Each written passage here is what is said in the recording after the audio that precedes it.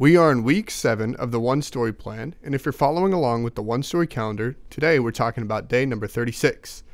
I really enjoyed today's special guests, and I can't wait for you to meet them. We hope you enjoy this week's podcast. 2, 3, 4.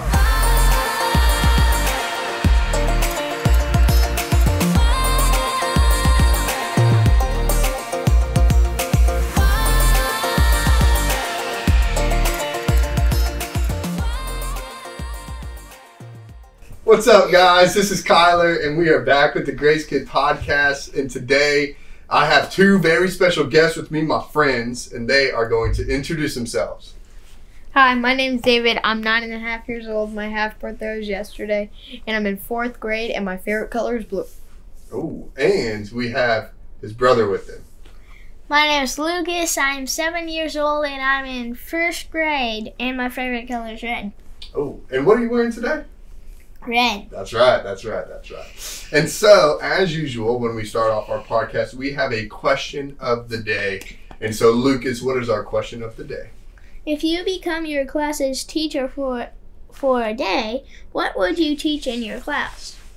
All right, so talk with whoever you're listening to this with, and we will be right back with our answer. I never want to fill my bowl with anything else but you. And God, I'll take this moment to give you everything. Cause Jesus, nothing compares to living life with you. Life with you.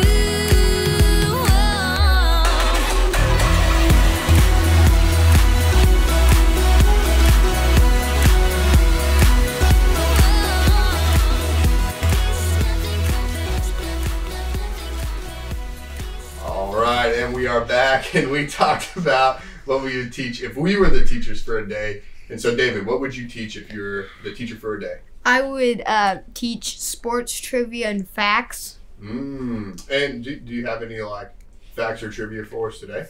Kareem Abdul-Jabbar has the most points in all time in the NBA, and Stephen Curry has the most threes in the NBA of all time. He broke that record in early December. Ooh, and who was he playing? Do you remember? The Knicks. That's right. Yeah, sweet, man. I would love to take your class, David. That'd be pretty good. All right, Lucas, what would you want to teach if you taught your class? I would teach robotics and then BattleBots and stuff. Ooh, man, that'd be a really fun 1st grade class. Mm-hmm. Would you just build them or compete and battle them? Build them, and then after we build it, then battle. In battle. Yeah, and I was joking with David and Lucas that I'll probably teach burping ABCs, or I don't know if I would actually want to do that. I'd probably do maybe world geography or recess all day.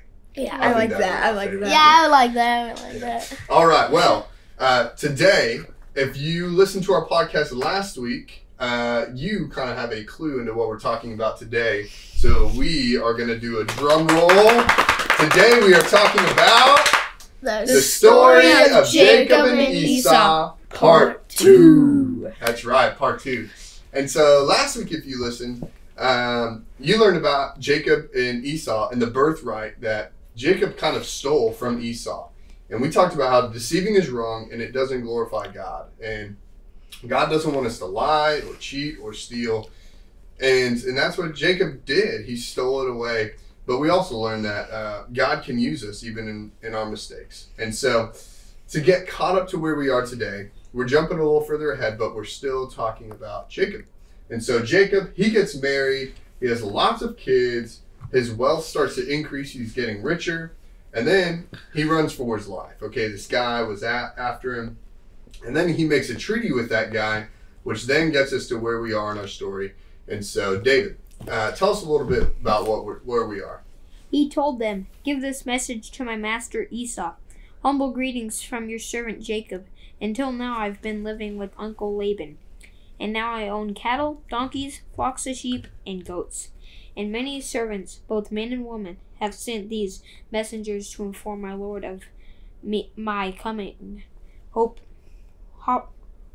that you will be friendly to me." After delivering the message, the messengers returned to Jacob and reported, "We met your brother Esau, and he's reported already on his way to meet you with an army of 400 men." Okay, so Jacob sends messengers to his brother Esau, and he goes for a friendly greeting. What? I mean, I don't know about you guys, but I don't think 400 men or an army is a friendly greeting. Is that a friendly greeting to you guys? No. No. Like when you guys got here, we did like fist bumps and we were like, hey, what's up? He's like, no, let's get some people ready for war. That's not a good greeting, is it? No.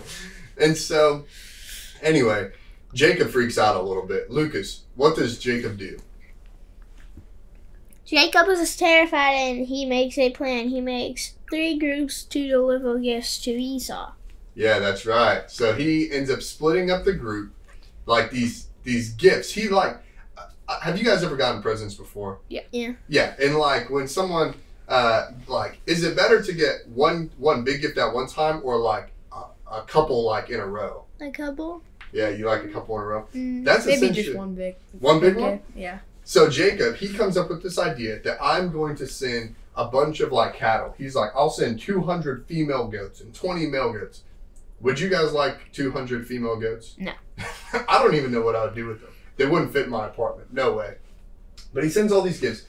And he tells all the 3 people who were leading these like groups of gifts, I guess, that he goes, when my brother Esau meets you, he will ask. He already knows what he's going to say. He's going to ask, where are you going? Who owns these animals?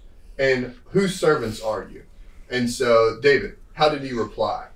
They belong to your servant Jacob, but they are a gift for his master Esau.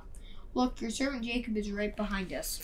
Yeah, so he keeps on, they like point back. They're like, oh yeah, he's coming behind us. He's coming behind us. And then the 3rd time he says, Jacob is right behind us. And so Jacob had this idea. He's going to send all these gifts to appease Esau. He's like going to try to like reconcile and make better with these gifts. So hopefully these 400 people don't kill him.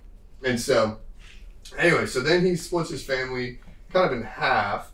And then he ends up wrestling with God overnight. Have you guys ever wrestled before? Oh yeah. Have you guys ever wrestled all night long though? No. And have you guys ever wrestled God? No. No, I couldn't even imagine. I get so tired wrestling like with my friends or like my dad or my brother. Like it is exhausting. I couldn't imagine wrestling all night long. But God touches Jacob's hip and it pops out a socket, like dislocates. And Jacob walked for a limp for the rest of his life because he was touched by God. But God blessed him. And so then Jacob looked up at and saw Esau coming with his 400 men. And so, David, what happens in Genesis 33, verse 3 and 4? What happens when Jacob starts walking that way? Then Jacob went on ahead. As he approached his brother, he bowed to the ground 7 times before. Then Esau ran to meet him and embraced him, threw his arms around his neck and kissed him, and they both swept. So there was like initially Esau was like ready for battle, but that's not how he responded in the end, was it? No, it wasn't. Yeah, he like ran and embraced him. He gave him like a big hug. He threw his arms around his neck, and they wept together. They cried like they were almost maybe so happy that they were kind of sad, or like they like had forgiven each other, and that they were like just being together was like super emotional and really cool. And so it makes me think, this whole story, how does it apply? 1, like maybe what does it tell us about God? Or 2, what does it teach us? So, David, how does it apply to our lives? So it's apologize and ask for forgiveness. Yeah, that's good. Like if we've done something wrong, we should apologize, ask for forgiveness, and like maybe try to make it right. Yeah. And also, I think there's a really cool piece of also like knowing that you did something wrong and trying to do it right. And so, Lucas, what is our challenge for our people listening? If you've done something wrong in the past, apologize, ask for forgiveness, and try to make it right. Yeah, try to make it right. Yeah, that's great. Yeah, and so I think that is a great something that you guys can do. And so with that, that comes to the end of our podcast. And so to all of our listeners, thanks for listening. We hope you enjoyed this episode. And we will say Bye. Let's go, Chiefs! Anything else but you. And God, I'll take this moment to give you everything. Cause Jesus, nothing compares to living life with you. Life with you.